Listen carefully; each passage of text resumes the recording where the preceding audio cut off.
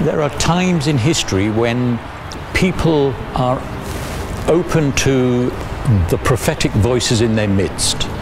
It's in those times that creativity is at its most intense. The prophetic voices come in the form of the poets, the playwrights, the philosophers, even politicians who are able to express reality in a way that empowers the population. The people get together and they work for their own personal interests, yes, but the focus is on the common good, because it's through the common good that they are able to amass the intense creativity that leads to the construction of civilizations. At those points in time, we note that they create spaces like this one, the amphitheaters of the mind. They gather to listen to the prophetic voices that break new grounds, that expand the mind, that explain to people the realities of life, and that enables them to construct new ways of living, respectful to the natural environment, to the community, and exploring the full potential of their humanity. There then comes a time when, for whatever reason, which I won't discuss today, minds are closed. The collective consciousness is cramped. The prophetic voices are lost in the wilderness. The people still gather in these spaces, but now it's bread and circuses, virtual reality, the reality show. The collective consciousness is no longer synchronized with reality. And that's when society faces an existential threat. We are now in the situation where the collective consciousness has been shut down. The prophetic voices, very rare, are no longer listened to. And the reason why I want to raise this issue is that last year I posed the possibility that we were facing a Third World War. In the meantime, voices are being heard that are saying that can't happen. There can be no Third World War because this time it's different.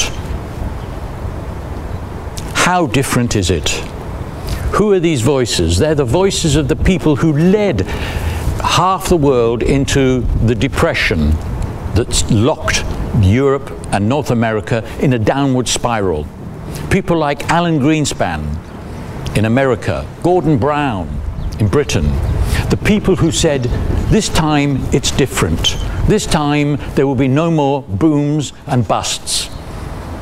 They reassured the people that conditions were stable, that there would be growth, societies would flourish, and then it all collapsed. These are the people who are telling us that there can be no Third World War, that there is a way to escape from the depression that has now so damaged communities across Europe and North America.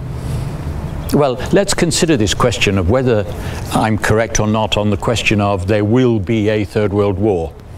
Let's look at the last war. When did it begin? 1939?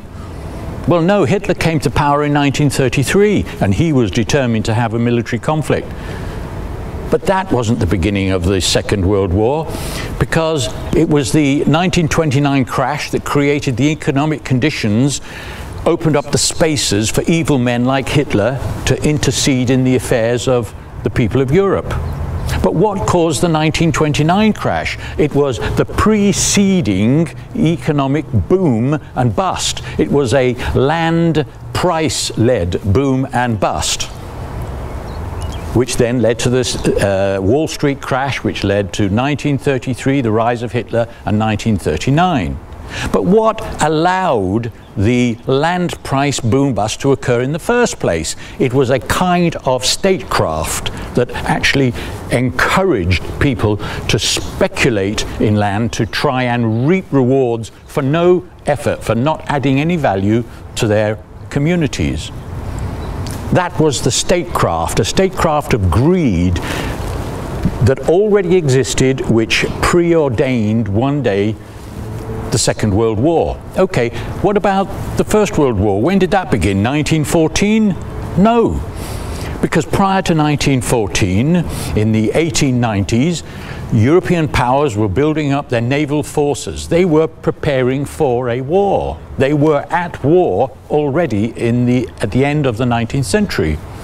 But in the 1880s, those European powers were scrambling for land in Africa, territories to dominate.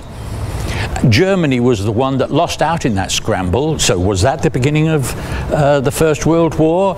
Germany with a grudge because it had lost the territories in Africa and was out to equalize the power balance in Europe? No, because what caused the scramble in Africa in the 1880s? The depression of the 1870s, which fostered among the rent seekers, the people who wanted to live off the labors of others, the need to go and grab the rents, the valuable resources elsewhere in the world to make up for the deficit in Europe, which was in depression. But what caused the depression of the 1870s? Prior to that, a land price boom bust, which was ordained by a statecraft of greed. So you see, we can say that the First World War began in 1914, but the chain of causation goes back over decades, and it's the same with 1939. The chain of causation goes back over a long period of time. The World War was already in process well before 1914 or 1939, and it's the same today. We are locked into a process that means we are going to end up with an overt military conflict.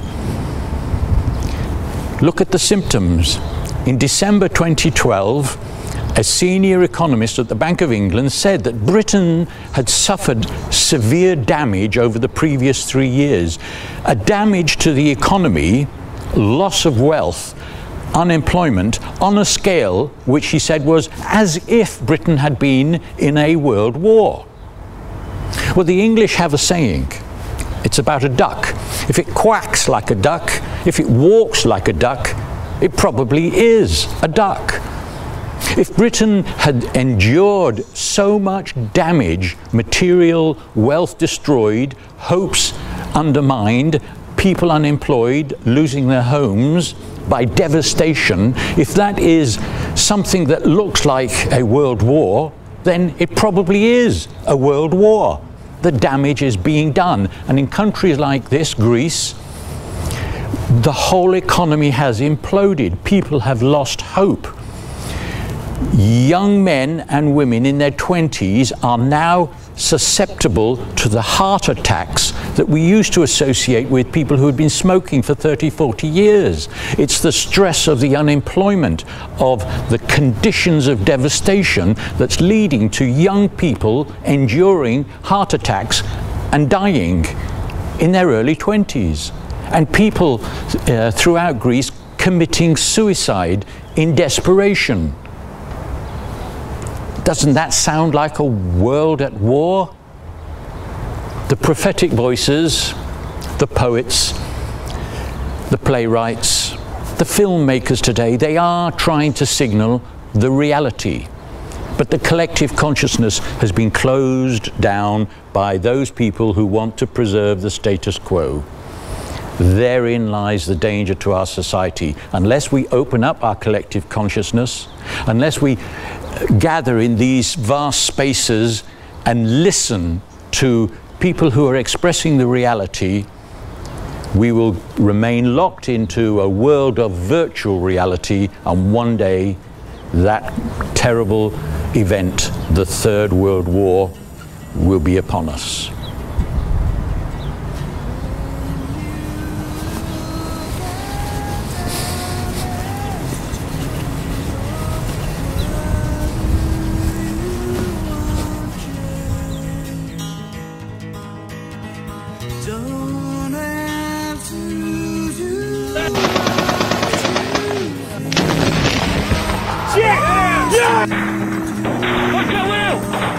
Push back! Push back! Push back!